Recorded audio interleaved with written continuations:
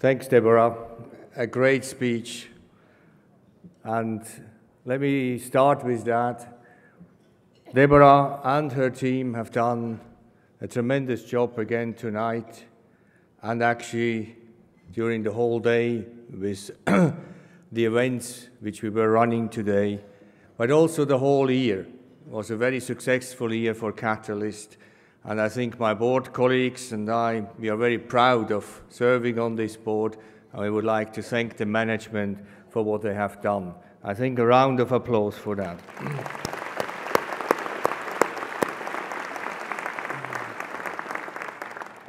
It's a pleasure to be here tonight and to present the annual Catalyst Awards. I have been involved now with Catalyst roughly 4 years, first on the board and since 2 years more or less as a chair. And I have to say I'm extremely proud to be associated with this extraordinary organization. As Deborah just said, yes, I retired, but I would like to share a little bit the learning of the last few months, because when you are retired, it gives you the chance to join a few boards and actually to see what other companies, not your own company, actually what they do in terms of diversity and inclusion. So I have joined 4 companies, or I will join 4 companies. They're in different industries, different sectors, in different geographies. They're all blue chips, so 1 in Asia, 2 in Europe, 1 in the US. But they have one thing in common. They all have a very firm commitment to developing diverse talent, and their D&I discussion is clearly starting at the board level and going through the whole company.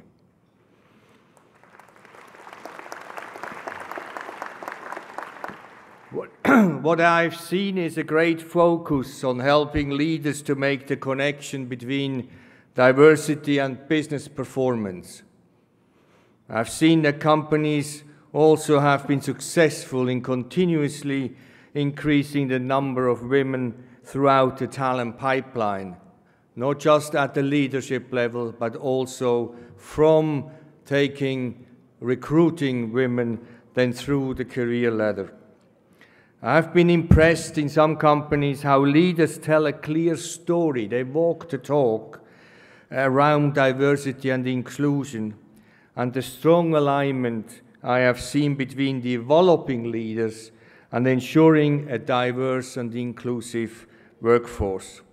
But ladies and gentlemen, it always starts at the top, and walking the talk is extremely important.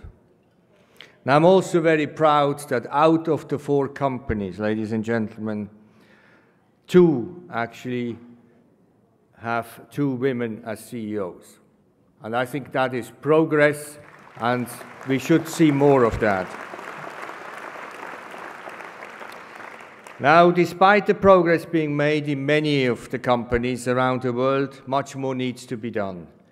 Biases do remain, and inclusion is still not fully woven into the fabric of our companies.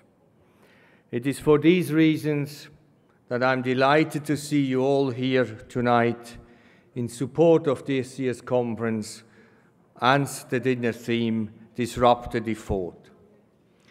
This theme and all the events of today highlight the vital role Catalyst plays in increasing opportunities for women in the workplace. It is great to see, as I said, how these tasks are taken by the management of Catalyst under Deborah's leadership, and we are going in this organization from strength to strength. And of course, Catalyst can only do this because thanks to you here on the podium, but also to you all down there, because you give us the support, not just tonight, you give it the support all the year. So from my side, thank you for your support, and I hope that this will continue for many years so that we can actually make further progress in the years to come.